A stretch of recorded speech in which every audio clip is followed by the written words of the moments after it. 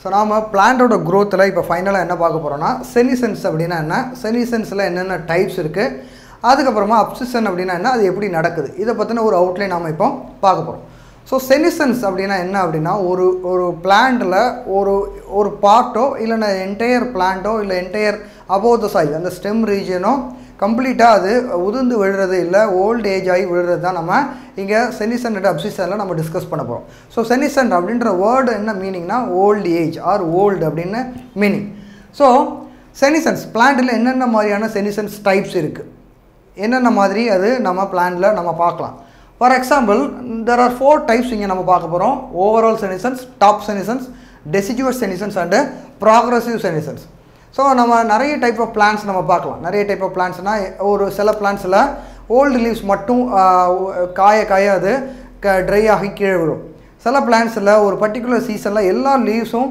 கீழ விழுந்துரும் சில plants annual plants னு சொல்லுவோம் அது வந்து ஒரு particular age முடிஞ்ச உடனே அது மொத்தமாவே அது plant ஏ செத்து போய்டும் சோ இத மாதிரி வேற different types of aging process இல்லனா senescence நம்ம plants-ல பாத்துறோம் சோ அதுதான் நம்ம இங்க கிளாசிஃபிகேஷன்ல சொல்றோம் overall senescence அப்படினா அதோட லைஃப் பீரியடே ரொம்ப கம்மி அது வந்து ஒரு annual plant-ஆ இருந்துச்சு அப்படினா அந்த particular period முடிஞ்ச உடனே it will leads to the senescence of the entire plant even perennial plants-ல கூட bamboo மாதிரியான plants-ல கூட இந்த overall senescence நம்ம பார்க்கலாம் ஒரு பீரியடுக்கு அப்புறமா completely it will leads to senescence top senescence அப்படிங்கிறது என்ன மீன் பண்ணுது அப்படினா below soil or ground level க்கு கீழ எதுமே ஒண்ணும் பெரிய சேஞ்சஸ் இருக்காது பட் above soil எல்லாமே maximum அது காணாம போயிருக்கும் இல்ல senescenceல அழிஞ்சு போயிருக்கும் that is what called top senescence so அப்படினா என்ன அர்த்தம் அப்படினா இந்த top senescence கீழ மட்டும் உயிரோட இருக்குது அப்படிங்கிறது என்ன மீனிங்னா அதில இருந்து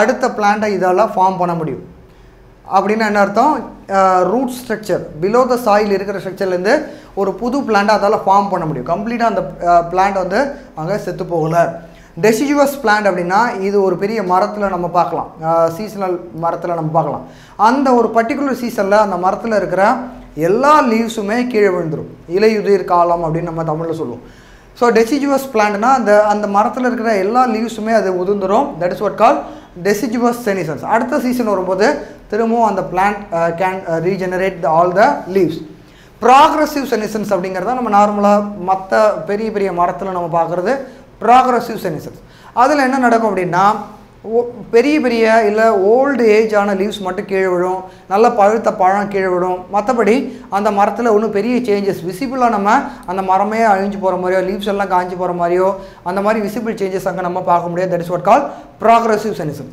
இது எல்லாத்துலயுமே பேசிஸ் என்ன அப்படினா abscission அங்க நடக்குது தேவையில்லாத ஸ்ட்ரக்சர் அங்க ரிமூவ் ஆகுது because of old age இல்லனா அதோட internal factor அதோட internal clock there are so many factors so இதுல என்ன நடக்குது physiological changes இங்க என்ன நடக்குது during the senescence so நான் முதல்ல சொன்ன மாதிரி the entire structure-ஐயும் நம்ம இங்க affect பண்ணுது structural changes cellular level-லையும் structural changes அங்க நடக்கும் so senescence structural changes என்ன மாதிரி structural changes-னா செல் வந்து அதோட activity reduce ஆகும் அதோட physiological response reduce ஆகும் structure wise ரொம்ப சின்னதாகும் அதுக்கு அப்புறமா அது உள்ள அந்த செல் உள்ள இருக்கிற vacuoles அதோட சைஸ் வந்து என்ன மாதிரி மாடிஃபை ஆகும் அப்படினா லைசோசோம்ஸ் அது ஆக்ட் பண்ணும் அதாவது நார்மலா vacuolesக்கு நிறைய ரோல்ஸ் நம்ம பார்த்திருக்கோம் பட் இங்க இது என்ன ஆகும் அப்படினா பிளான்ட்ஸ்ல நம்ம லைசோசோம்னு ஒரு ஸ்ட்ரக்சர் நம்ம இதுவரைக்கும் படிச்சது இல்ல பட் vacuoles குள்ள இந்த லைட்டிக் என்சைம்ஸ் அது deposit பண்ணி vacuoles can act as a lysosome like organelle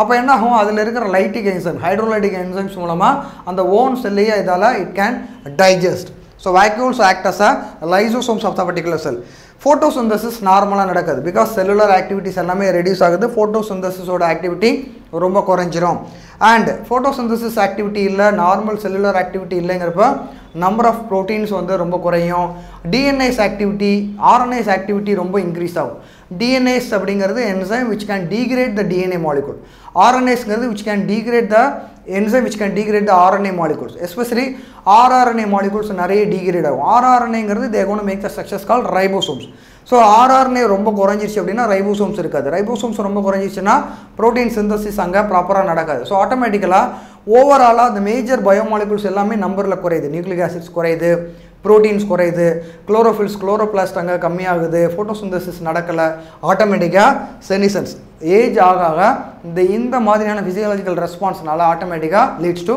death of the particular part of a plant.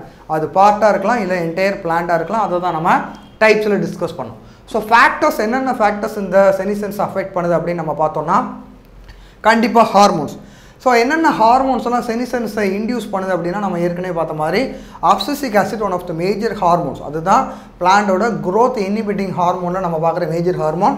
So abscisic ஆசிடும் எத்திலினும் இது ப்ரமோட்டிங் த செனிசன்ஸை இல்லை இந்த மாதிரி அப்சிசனை ப்ரமோட் பண்ணுற ஹார்மோன்ஸ். அதுக்கு அடுத்து ஆக்சின், சைட்டோகைனின், ஜிப்பர்லிக் ஆசிட் இதெல்லாமே என்ன மாதிரியான ஹார்மோன்ஸ்னால் தேர் கோன் ரிட்டார்ட் த செனிசன்ஸ். ஸோ அது நிறைய இருந்துச்சுன்னா செனிசன்ஸ் வந்து கொஞ்சம் டிலே ஆகும். And nitrogen is another factor. Nitrogen deficiency ரொம்ப இருந்துச்சுன்னா செனிசன்ஸ் ஃபாஸ்ட் ஆகும். நைட்ரஜன் ரொம்ப அதிகமாக இருந்துச்சுன்னா செனிசன்ஸ் ரொம்ப கம்மியாகவும் நடக்கும். டெம்பரேச்சர், வாட்டர் ஸ்ட்ரெஸ் இதெல்லாம் நம்ம ஏற்கனவே பல தடவை டிஸ்கஸ் பண்ண ஃபேக்டர்ஸ் தான். டெம்பரேச்சர், ஹை டெம்பரேச்சரில் செனிசன்ஸ் ரொம்ப ஃபாஸ்ட்டாக நடக்கும், லோ டெம்பரேச்சரில் செனிசன்ஸ் ரொம்ப ஸ்லோவாக நடக்கும். வாட்டர் ஸ்ட்ரெஸ், வாட்டரோட அவைலபிலிட்டி, வாட்டர் ஸ்ட்ரெஸ் ரொம்ப அதிகமாக இருந்துச்சு, வாட்டர் ரொம்ப ஸ்கேர்சிட்டியாக இருந்துச்சுன்னா செனிசன்ஸ் ரொம்ப ஃபாஸ்ட்டாக நடக்கும். இதெல்லாம் தான் ஃபேக்டர்ஸ் விச் அஃபெக்ட்ஸ் த செனிசன்ஸ். ஃபைனலாக இப்போ நம்ம என்ன பார்க்க போகிறோன்னா அப்சிசன். அதுக்கு முன்னாடி ப்ரோக்ராம்டு செல் டெத் அப்படின்னா என்ன அப்படிங்கிறது நமக்கு தெரியும். ப்ரோக்ராம்டு செல் டெத் அப்படின்னா செனிசன்ஸோ இல்லை அப்சிசனோ நம்ம எதை பற்றி பேசினாலும் அந்த சேஞ்சஸ் எங்கேருந்து ஸ்டார்ட் ஆகுதுன்னா ஒரு செல்லுலார் லெவலில் ஸ்டார்ட் ஆகுது. ஒரு செல், அது உள்ளே இருக்கிற லைசோசோம்ஸ், அது உள்ளே இருக்கிற அந்த என்சைம்ஸ் அந்த செல்லை கில் பண்ண போகுது. அதுதான் ப்ரோக்ராம்டு செல் டெத். அதுக்கு ப்ரோட்டீன் ஆக்டிவிட்டி குறையுது, அங்கே டிஎன்ஏஸ் ஆக்டிவிட்டி இன்க்ரீஸ் ஆகுது, ஆர்என்ஏஸ் ஆக்டிவிட்டி இன்க்ரீஸ் ஆகுது, நிறைய நம்ம ஃபிசியாலஜிக்கல் ரெஸ்பான்சஸ் நம்ம பார்த்தோம். ஸோ பாயிண்ட் என்னென்னா இந்த ப்ரோக்ராம்டு செல் டெத்தில் நார்மலாக ஒரு பிளான்ட் அப்படின்னு நம்ம அனிமல்ஸ் நம்ம பார்க்கும்போது நம்ம பார்க்குறோம் கேஸ்பேசஸ்ங்கிற குரூப் ஆஃப் என்சைம்ஸ் வந்து அந்த மாலிகூல்ஸ் வந்து தே கோனா என்ஹான்ஸ் த ப்ரோக்ராம்டு செல் டெத். அதே மாதிரி பிளான்ட்ஸில் ஃபைட்டோஸ்பேசஸ் அந்த மாதிரியான என்சைம்ஸ் அந்த மாலிகூல்ஸ் தான் இங்கே என்ன பண்ணுது, இந்த ப்ரோக்ராம்டு செல் டெத்தை கண்ட்ரோல் பண்ணுது. ஃபைன். ஸோ இது ப்ரோக்ராம்டு செல் டெத்துனா ப்ரோக்ராம்டு அப்படின்னா கண்ட்ரோல்டு செல் டெத். எல்லாம் சும்மா ரேண்டமாக அது சாகடிக்கலை, எந்த செல் டெத் ஆகணுங்கிறத அதோட ஏஜ் டிசைட் பண்ணி அந்த பர்டிகுலர் ஏஜ் பீரியட் முடிஞ்சதுக்கப்புறமா அந்த செல் டெத் ஆகிறத இந்த என்சைம்ஸ் மூலமாக நடக்கிற அந்த கண்ட்ரோல்டு ப்ராசஸ் தான் ப்ரோக்ராம்டு செல் டெத். அடுத்து நம்ம பார்க்குறது அப்சிசன் அப்படின்னா என்ன. அப்சிசன்கிற வேர்டை நம்ம இந்த சாப்டர் ஃபுல்லாக அடிக்கடி நம்ம டிஸ்கஸ் பண்ணிட்டு வரோம். அப்சிசன் அப்படிங்கிறது ஒரு என்டையர் பிளான்ட்ல இருந்து அந்த ஓல்டு லீவ்ஸோ இல்லை நல்ல மெச்சூர்டு ரைப்பன்டு ஃப்ரூட்டோ இல்லை அதுலேருந்து ஏதாவது ஒரு ஸ்ட்ரக்சர் வந்து அதுலேருந்து பிஞ்சு கீழே விழுறது தான் நம்ம அப்சிசன் அப்படின்னு நம்ம சொல்கிறோம். ஸோ அப்சிசன் எப்படி நடக்குது? ஃபார் எக்ஸாம்பிள் ஒரு லீஃப், ஒரு பிளான்ட்டோட ஒரு ஸ்டெம்மில் ஒரு லீஃப் வந்து அப்சிசன் ஆகுதுன்னு நம்ம இப்போ பார்க்க போகிறோம். ஓகே. ஸோ இந்த லீஃப் வந்து அதோட பெட்டியோல் இங்கே இருக்குது. ஸோ இங்கே என்ன நடக்கும் அப்படின்னா இந்த லீஃப் கீழே விழணும் அப்படின்னு அந்த பிளான் டிசைட் பண்ணிடுச்சுன்னா நான் ஏற்கனவே சொன்ன மாதிரி ஜஸ்ட் லைக் தட் அதை பிச்சு அது கீழே போட முடியாது. பிகாஸ் இந்த இடத்துல வாஸ்குலர் பண்டில்ஸ் ரன் ஆகிட்டு இருக்கு.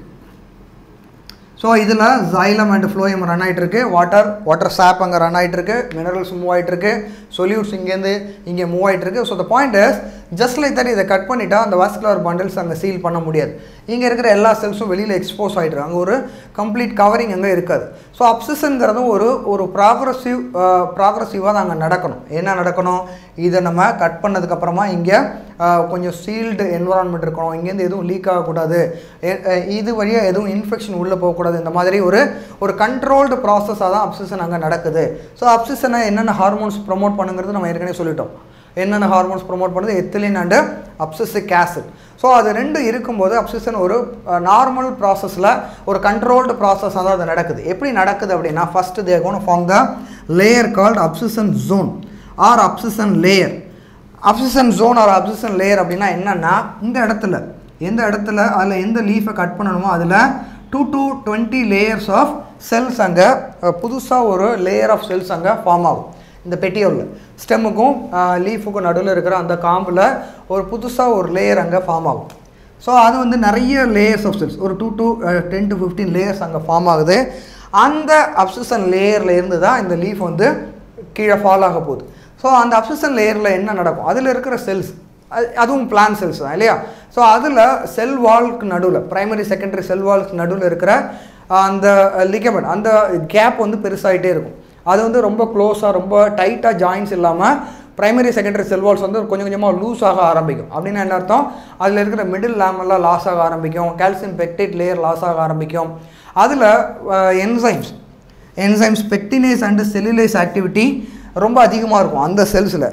செல்லுலேஸ் ரொம்ப அதிகமாக இருந்தால் என்ன ஆகும்? செல்வால் அது டீஜெனரேட் பண்ணும், செல்வால் அது டிஃப்யூஸ் பண்ணும். ஸோ செல்லுலேஸும் பெக்டினேஸும் ரொம்ப அதிகமாக இருக்கிறப்ப அந்த இடத்துல செல்வால் வந்து ரொம்ப லூசனிங் ஆகும், செல்ஸ் எல்லாம் ரொம்ப டைட்டாக இல்லாமல் ரொம்ப லூசனிங்காக ஆக ஆரம்பிக்கும். ஸோ ஆட்டோமேட்டிக்காக இதுக்கு கீழே இந்த இடத்துல இந்த அப்சஷன் ஜோனுக்கு வெளியில் இருக்கிற அந்த லேயர் வந்து ரொம்ப வீக்காகி அது கீழே விடுறதுக்கு ரெடி ஆகிடும். ஸோ அதே நேரத்தில் உள்ளே என்ன நடக்கும்னா நிறைய அந்த செல்லுக்கு உள்ள நிறைய டைலோசஸ் டெபாசிஷன் நடக்கும். நம்ம டைலோசஸ்ங்கிற டெபாசிஷன் நம்ம ஏற்கனவே நம்ம இங்கே பார்த்தோம், சைலம் ஃப்ளோயை பார்க்கும்போது நம்ம பார்த்தோம். ஸோ இந்த செகண்டரி க்ரோத்தில் எப்படி இந்த டைலோசஸ் டெபாசிஷனால் ஒரு ஹார்டு சப்ஸ்டன்ஸ் அங்கே ஒரு கார்க் மாதிரியோ இல்லை ஒரு சீல்டு என்விரான்மெண்ட் அங்கே செல்லுக்குள்ளே ஃபார்ம் ஆகுதுங்கிறத பார்த்தோம். ஸோ இந்த டைலோசஸ் இங்கே நிறைய டெபாசிட் ஆகிறதுனால இந்த entire cells R filled with டைலோசஸ். So ஒரு கம்ப்ளீட்டாக ஒரு கார்க் மாதிரியான ஒரு ஸ்ட்ரக்சர் அதை ஃபார்ம் பண்ணிடும், லீஃப் வந்து கீழே விழுந்துடும். This is what call the mechanism of abscission. So இது வந்து நார்மலாக இந்த டைலோசஸ் டெபாசிஷன் நடக்கலை அப்படின்னாலும் இது வந்து ரொம்ப ஹார்டாக அங்கே இருக்காது. ஸோ இந்த அப்சிஷன் அப்புறம் இந்த ப்ரோக்ராம்டு செல் டெத்தை நம்ம வேறு எங்கே பார்க்கலாம் அப்படின்னா சைலம் செல்ஸ் வந்து மெச்சூர் ஆகும்போது அது ஒருவேளை அந்த கண்டக்டிங் செல்ஸாக மாறுற டைமில் சைலம்லேயோ ஃப்ளோயம்லேயோ ப்ரோக்ராம்டு செல் டெத் நடக்கும். இந்த செல் வந்து கண்டக்ஷன் பண்ண போகுது அப்படின்னா அது உள்ளே இருக்கிற nuclear content entire nucleus disintegrate ஆகும், சைட்டோபிளாஸ்மிக் கண்டென்ட்ஸ் லாஸ் ஆகும், உள்ள ஒரு லியூமன் ஃபார்ம் ஆகும். இதெல்லாம் தான் நம்ம இந்த ஈவெண்ட்ஸ் இந்த ப்ரோக்ராம்டு செல் டெத். அதே மாதிரி அப்சஷனில் இந்த மாதிரி லேயர்ஸ் ஆஃப் செல்ஸ் அங்கே ஜோன் ஃபார்ம் ஆகுது, அதில் டைலோசஸ் டெபாசிட் ஆகுது, enzymes pectin and செல்லுலேசஸ் cell wall disintegrate பண்ணுது, லூசனிங் ஆகுது, காற்றடிக்கும் போது இந்த லீஃப் வந்து கீழே வந்து this is what call the obsession. So இதில் என்ன ஹார்மோன்ஸ் இன்வால்வ் ஆகுது நமக்கு ஏற்கனவே தெரியும். அப்சசிக் ஆசிட் தான் மேஜர் ஹார்மோன். அது இல்லாமல் எத்திலினோ அப்சஷனை ப்ரொமோட் பண்ணுது.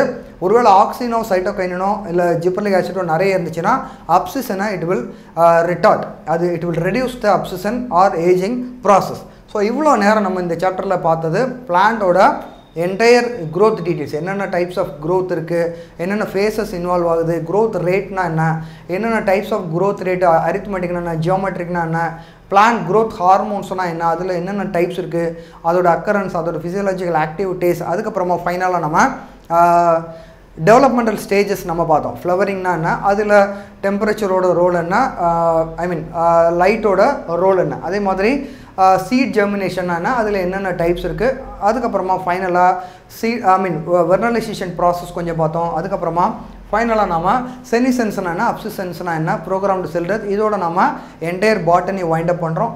Next கிளாஸ்லேருந்து we are going to discuss something called the zoology.